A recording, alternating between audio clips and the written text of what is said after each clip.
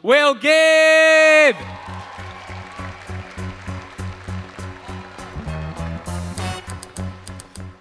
Hey guys, my name is Will. It's a very nice, normal name.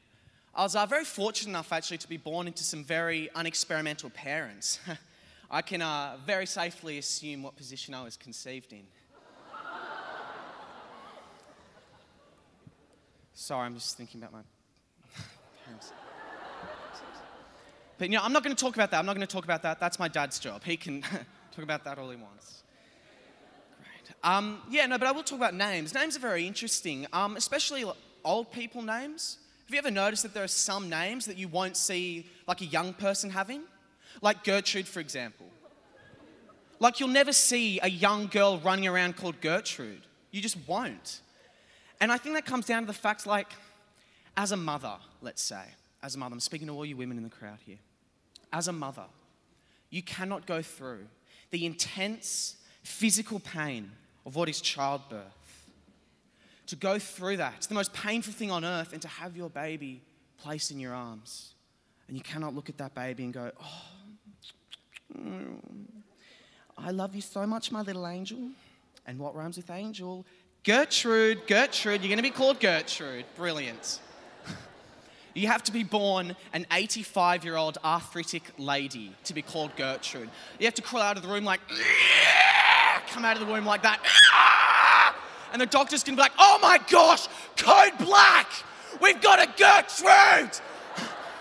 Put it in a hospice. Oh my God. It's disgusting. Any Gertrudes in the house tonight? No? Brilliant. But I love old people. Old people are very interesting, especially they like to complain a lot about Snapchat. Everyone knows Snapchat, yeah? Yeah, and it's weird because, I'd think that old people would, complain about more pressing matters, like death. But Snapchat seems to be, what they like to complain about.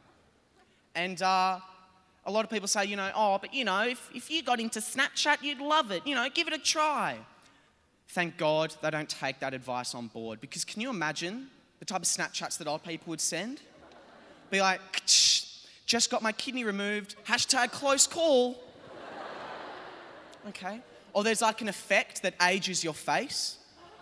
And I can imagine them sending that like, oh, this would be really funny, I'll look like this. But the person on the receiving end opens that Snapchat. Like that's what it looks like a decomposing zombie or something. Oh my gosh. Yes. I guess I'm a bit of a gentophobiac. Gentophobia being fear of old people. I love old people though, just a little bit. And it's quite funny because you'll see, a lot of people like old people, gentophobia, they have phobias. A lot of people have phobias. Another interesting phobia is heliophobia, fear of the sun, which can translate quite easily into a red-headed person. Yeah. Huh. Yep. It's a fear. It's a natural... Thank you for clapping that. I actually am scared.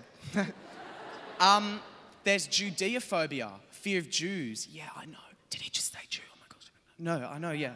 But who would have Judeophobia? Do you know what I mean? Like, I imagine Hitler may have had it just a little bit. Like, I can imagine the Americans coming in like, Adolf Hitler, you're under the arrest for the murder of 6 million Jews. Well, I'm sorry. You try living with Judeophobia. It's hard. What was I meant to do? Not murder them? Oh, you don't know what it's like. Just get out. You've got my mustache all shivery. I don't know why Adolf Hitler became a whiny teenage girl. They didn't even exist back then. Except for Anne Frank. Oh. Have you read her journal? Complain. Anyway, thanks guys. I've been Will Gibb. You've been great. Thank you.